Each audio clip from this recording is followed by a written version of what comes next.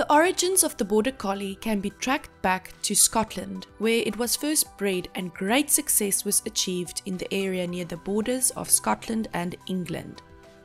The term collie derives from a Scottish word that refers to sheepdogs.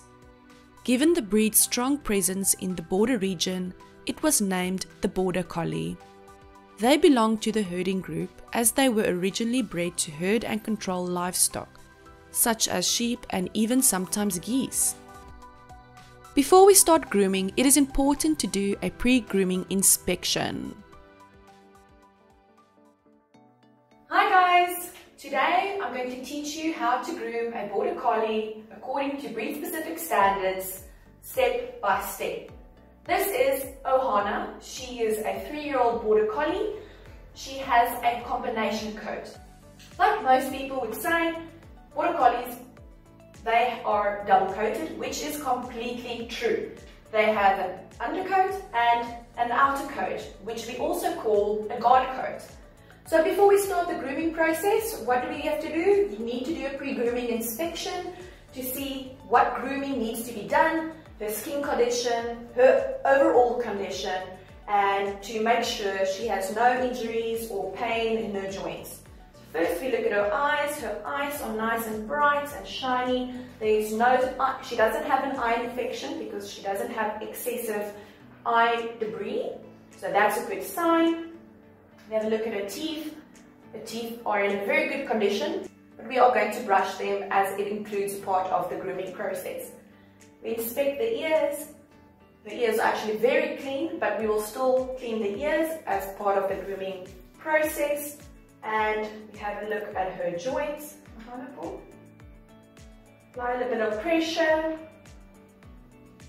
That everything looks in order. And we have a look at her nails. The nails definitely needs clipping. Nail clipping needs to be done every 4 to 6 weeks to ensure good maintenance and it's kept short. I'm just going to use my comb to separate the coat to get a clearer view of the skin, to identify any skin issues, ectoparasites, as well as if there is any mats, any debris that I need to remove before bathing. Also remember, feel the anal glands if they are full and needs extracting. Please remember, if a dog does not have any anal gland issues, do not express the anal glands unnecessary, as this may cause further or even create problems. So that is just my advice.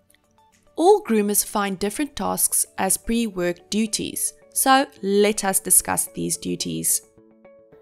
So when grooming your Border Collie, you need to remove the excess undercoat. So how do we do that precisely? We have a few tools that we can use to remove the undercoat. Namely, we have the undercoat rake, we have a de-shedding tool, we can also use a blunt number 40 blade. Remember, very important, a blunt number 40 blade. Okay, so first off we're going to start by removing her excess undercoat.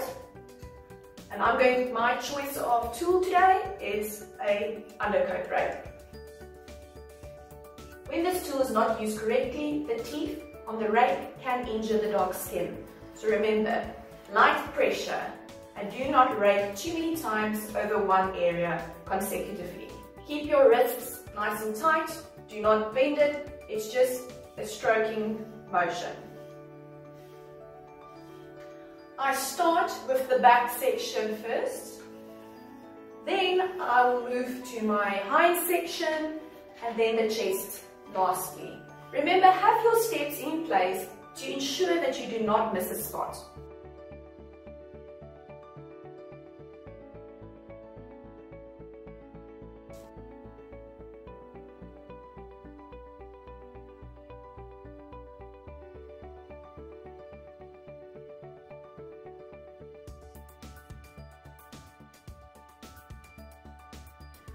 To create a smooth top line, you can use your carding tools or a blunt number 40 blade and just slightly drag it over the back.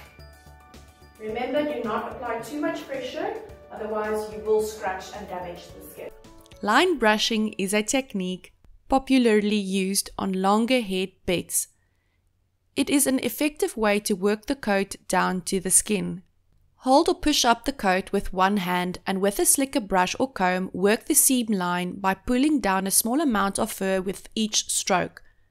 I would suggest starting from the lower section of the dog and working your way upwards. Do not move to the next section before your brush can move through the coat smoothly and the seam line of the skin can be seen.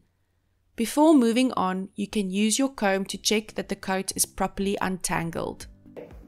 After you have removed the excess undercoat, we are going to apply line brushing to ensure that everything is brushed out in the coat. By doing line brushing, we normally start from the bottom and move our way to the top. You can either use your comb or just your hand to push it up and start brushing downwards. With each time you brush, you're releasing the top hair so that it falls down. You can take another section, brush down. With every stroke, you are brushing the top layer downwards.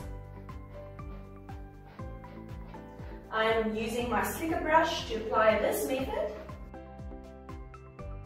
Back brushing can also be applied to remove the debris or any knots or tangles. To remove the loose dead hair, another tip what you can do is use your high velocity dryer just to blow over the coat to remove the loosened dead hair, debris and so on.